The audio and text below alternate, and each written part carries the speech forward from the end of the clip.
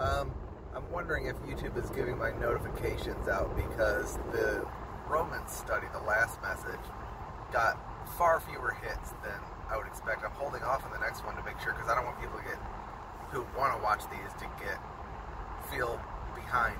And also, with those studies, you can jump in at any point. A lot of times I'll see, oh, this guy's doing Romans. Oh, he's got 11 messages.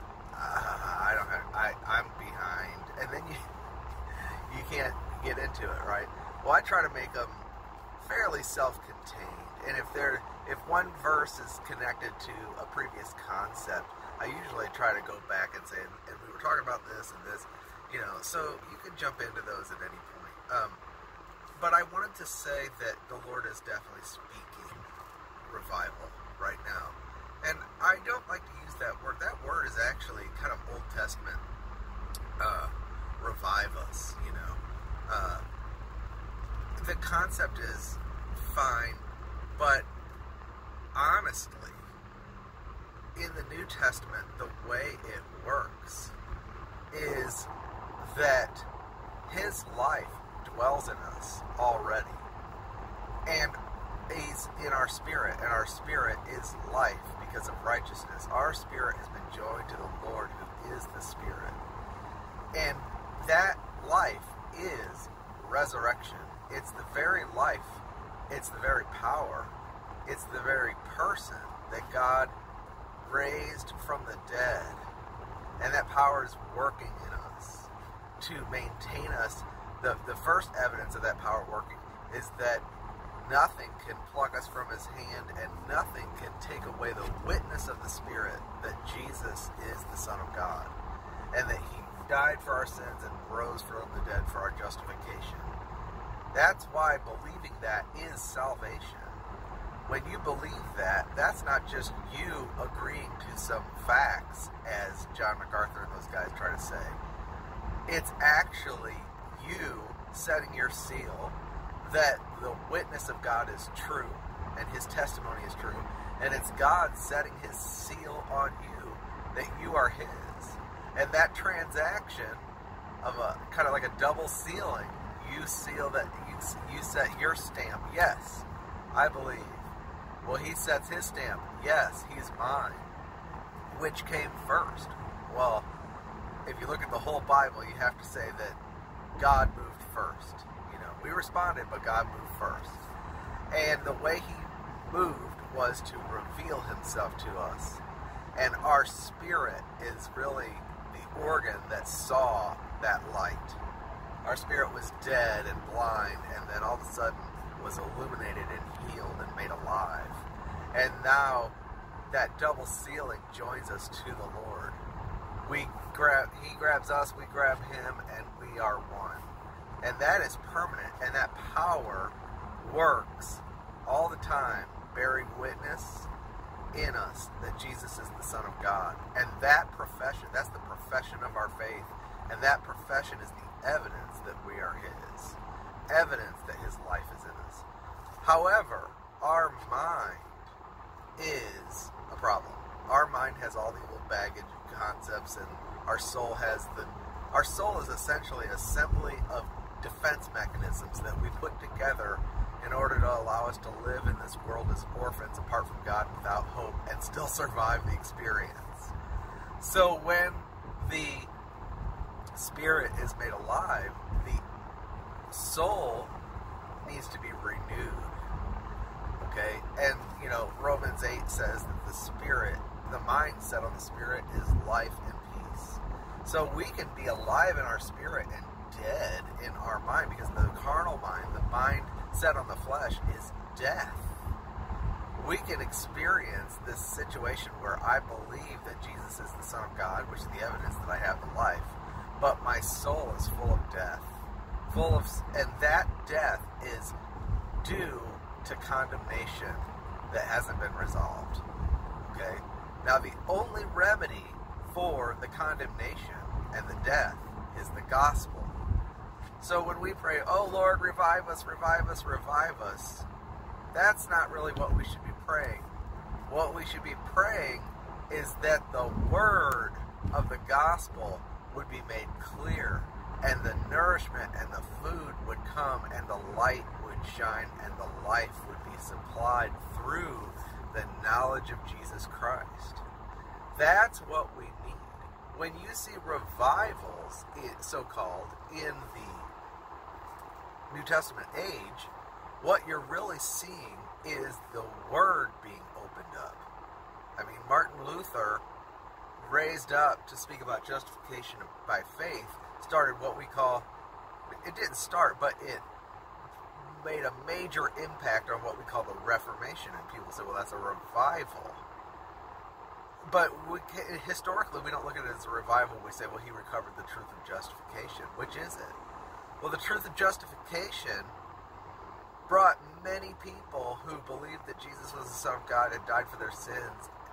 You know, they had that witness, but were in death in the Catholic religion and in condemnation. And the word of the truth came and shattered the old concept, the old paradigm, and brought the light to their soul. And that light, in him was light and our life, and the life was the light of man. That light has the life. And so it revives people. It changes their whole living. It swings their being into alignment with God, because they live in a realm called the gospel. And, you know, I was in Romans, and Romans 1, he says, God is my witness, who I serve with my spirit in the gospel of his Son.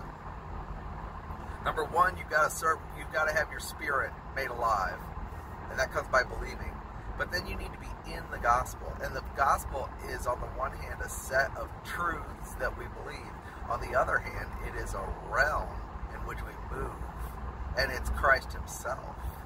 And Romans 10 talks about that, you know, the word of faith which we preach doesn't say who's going to bring Christ down from heaven or bring him up from under the earth, but the word which is in your mouth and in your heart, that is the word of faith which we preach. What is that? That's Christ himself. Christ is released in the word of the truth of the gospel.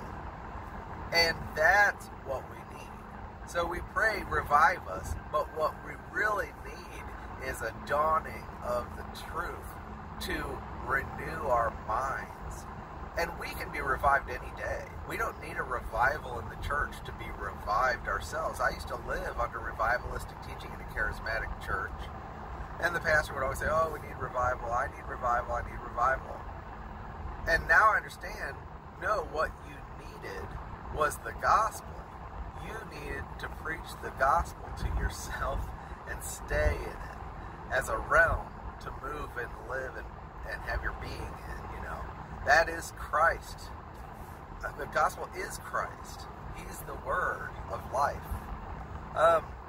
And see, as charismatics, we would get revived sometimes in a sense, but it was an accident. We bumped into the Spirit with all our groping. But it was rarely mixed with faith, with the word, for long enough for us to understand what was happening. And most of the revivals that we call revivals aren't. They're just manifestations of the flesh and stuff like that. But the Great Awakening was a real revival. What was the Great Awakening? Well, you had Whitefield, and you had Wesley, and you had these great open-air preaching that shook continents. The gospel was being proclaimed, and people were getting clear about the difference between works and grace and Christ. You know, it wasn't, their doctrine wasn't all perfect, but the gospel was shining really clear, and it changed people's whole thing, you know. And so what the church needs is that kind of move. We need a release of the word. We need a release of the truth. We need to get our minds renewed. We can do that every day ourselves, but then we need to publish the word and speak the word and have YouTube channels about the word and share the word with believers who need to be, quote, revived. What they really need is to get their minds renewed. When you get your mind renewed, it releases the life that's in your spirit to be life and peace in your soul. And then that releases life to quicken your mortal body. That's what we'll see in Romans 8. so that you live righteously, not by effort, but by satisfaction in Christ.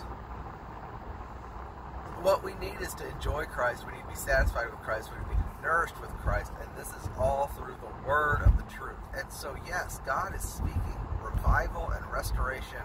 People are getting the word. People are showing me on their comments and in other comments on other YouTube channels that there's this season where they've got joy.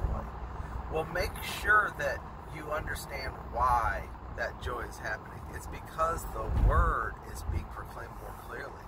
The grace channels, because of the persecution and because of the debate and because of how mean and nasty the tares are with their works prescriptions, the gospel's shining that much more clearly. We need that backdrop. And it's going to get worse because people are going to be able to make a clear distinction between the Lord's children and those who are not, based on, just the sweetness of the gospel in people's hearts. So God needs it to ramp up. We don't like it to ramp up, but unfortunately it's going to ramp up. The hardened hearts are going to get harder. Evil men and deceivers are going to wax worse and worse. So that's going to go on. But people are repenting. Like, there's a channel where there's a lady who's clearly out of control. And she pretended to be a grace believer for a minute, and then she started launching attacks on everybody, and they just get nastier and nastier. They're going to keep getting nastier. She has to. Unless she repents, it's going to get nastier and nastier. Well, people on her channel who used to support what she's saying are now seeing real clearly the fruit and go, wait a minute, I'm a Christian. You can't do that. And they're coming back to the people she's accusing and apologizing to them. We've seen several examples of that. That is why we need... See, Paul said there must be heresies among you so that those are approved may be manifested. So we don't have to answer the accusations, and we don't have to go expose the false gospel and all that stuff. All we need to do is keep speaking the truth and let that truth reside in our heart. And by the joy and the peace we have in us, we're manifested for what we are. That's God's seal of approval. It's the fruit of the Spirit. And no matter what our trouble in our life is and what people are saying about us, our joy is going to increase. As they wax worse and worse, our joy is going to increase because the gospel is going to be more clear. So when you say that revival's coming, please recognize the source of life. What that really means is that truth and light is being released and is shining.